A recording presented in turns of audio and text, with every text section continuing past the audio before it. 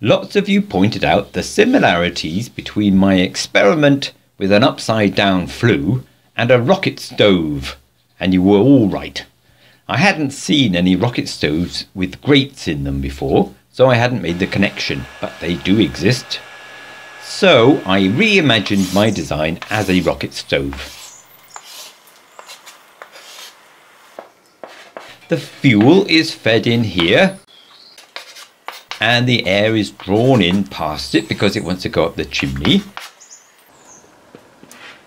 And that feeds the fire, which should happen here. This is the door. It gives access to the ashes and also allows air in below the fuel for a secondary burn if there are any unburned gases. As far as I know, rocket stoves work really well as long as the chimney is hot enough to draw the air through and the fuel is small enough not to get stuck, which is fine by me on both counts. But I'm still on my quest to produce steam for an engine, so mine has to contain a water boiler as well. My boiler from last week should work with the built-in float valve. I just need to get it into the heat somewhere. So I elongated the base so I could position the boiler in the horizontal part of the flue, which would work perhaps, but wouldn't allow for much area for heat transfer. So I deepened the body as well.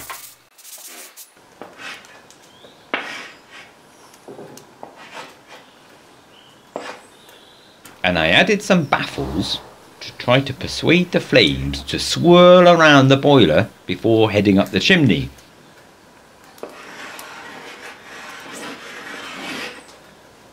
The air will have to go around the boiler on both sides, and I don't really know how much gap to leave, so I just had to guess.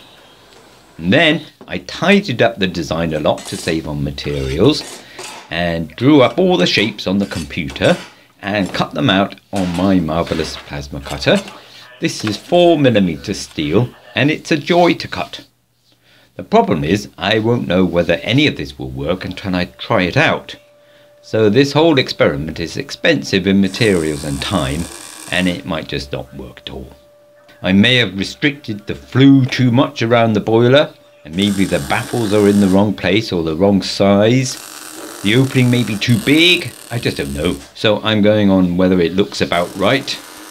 I think it looks about right. And unlike my last stove design, I don't have a suitable piece of glass. So sadly, we won't be able to see what's going on. But I think we'll be able to figure it out anyway.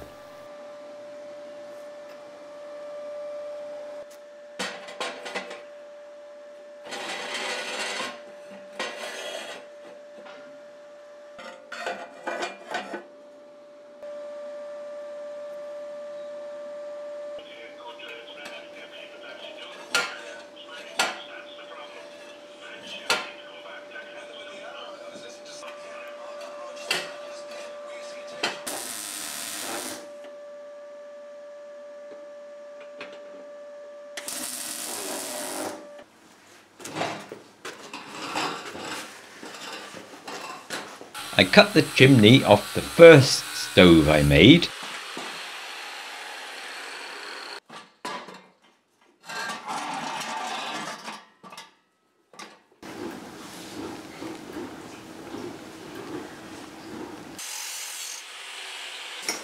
And this time I added a flange so I can make modifications more easily in the future.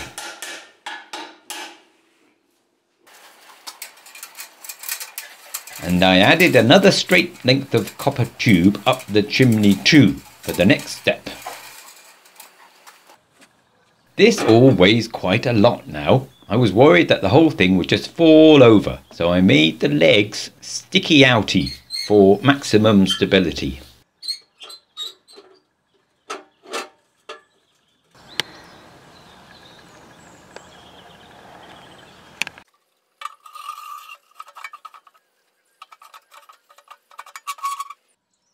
Right then, there's no water anywhere yet, but before I go any further I want to test that the flue will actually draw the air through the fuel and around the boiler.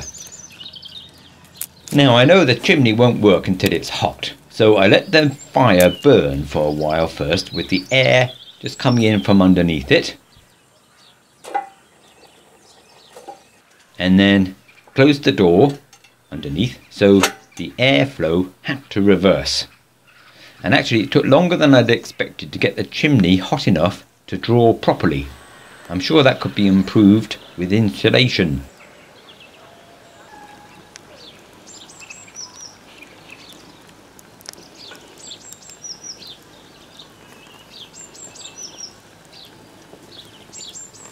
But eventually it began to work, drawing air down through the fuel around the boiler and up the chimney, which is quite exciting, I think, because I'd never made one of these before.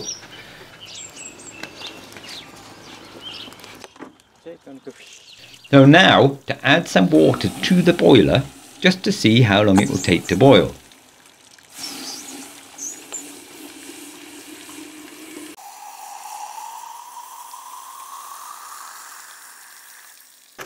About 5 minutes.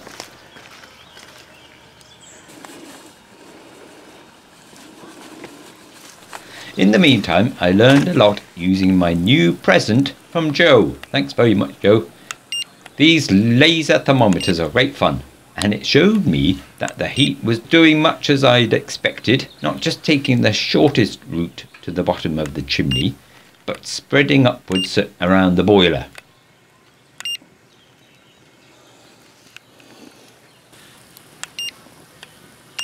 But mostly I realised a lot of the heat is being lost from the sides and the outside of the chimney. Insulation is going to be really important. So yet again I learned a lot, and it's all very interesting. I have water boiling in a horizontal flue.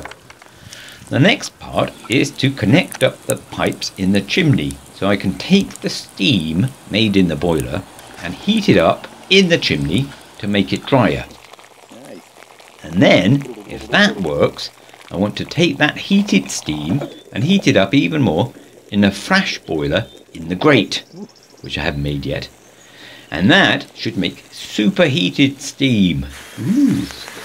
But I'll have to drive all the way to Cork City to get fittings for those things to happen. So we'll have to wait till next time then, everybody. It's quite exciting though, isn't it? See you soon.